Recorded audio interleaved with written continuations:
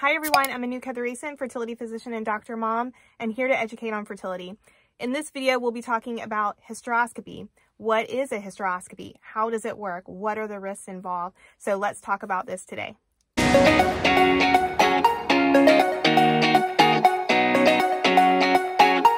What is a hysteroscopy?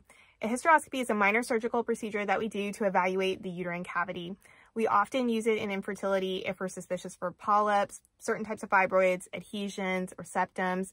What's involved is it's usually done with anesthesia, and we advance a telescope type instrument, and it will go into the cervix and in the uterus. It's attached to a camera, so we're able to look directly inside the uterus that way.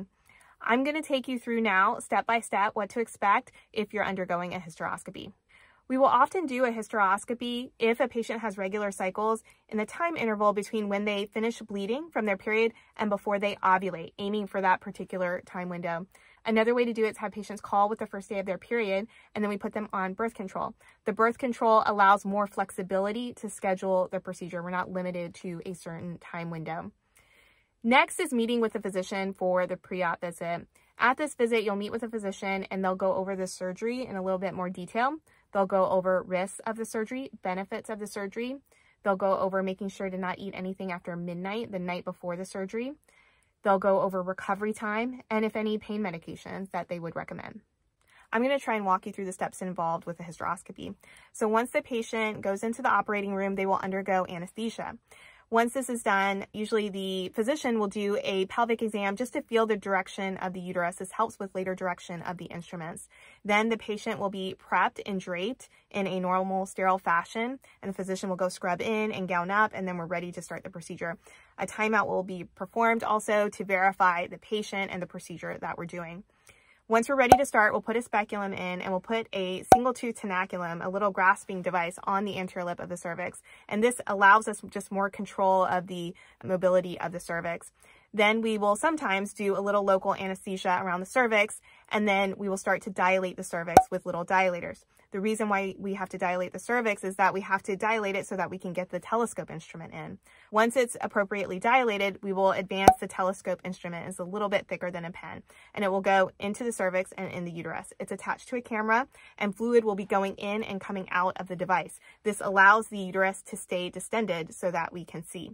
So we'll evaluate the uterine cavity, we'll look at the tubal osteas on both sides, and we'll look and see if there's any polyps, fibroids, adhesions, septums, any sort of pathology. We can introduce little shaving devices through the hysteroscope and remove pathology such as polyps or fibroids. If there are adhesions or septums, we can also introduce little scissor instruments through that and cut those away also. So that's pretty much the procedure. Once the cavity is nice and normal and the procedure is complete, we will remove the instruments.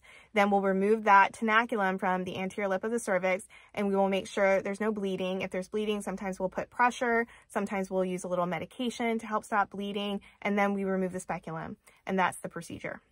Things that are normal to expect after a hysteroscopy are some cramping and some light bleeding, and pain control is usually achieved with Motrin over the counter. The recovery for this procedure is usually about 24 hours.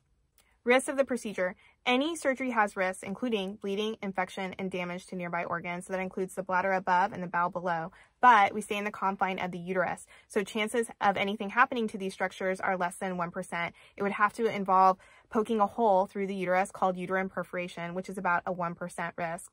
Other risks are fluid overload. So when the hysteroscope is in, fluid is going in and coming out, and we're monitoring that balance. We have to set a certain limit if more fluid goes in than comes out based on the type of fluid that we're using. If we hit that limit, we have to stop the procedure and come back at a later time to complete it. The reason is because we worry about fluid overload. This is usually more a risk in patients with septums or fibroids. These are tougher tissue to get through, so it takes longer, so there's more risk of hitting that limit. Whereas with polyps, it's soft tissue and usually lower risk for fluid overload. That is it for this video. I hope you found it helpful. If you did, I hope you'll give the video a like. Don't forget to subscribe down below. If you have comments or questions, you can leave them for me there also. Thank you again so much for watching, and see you in the next video.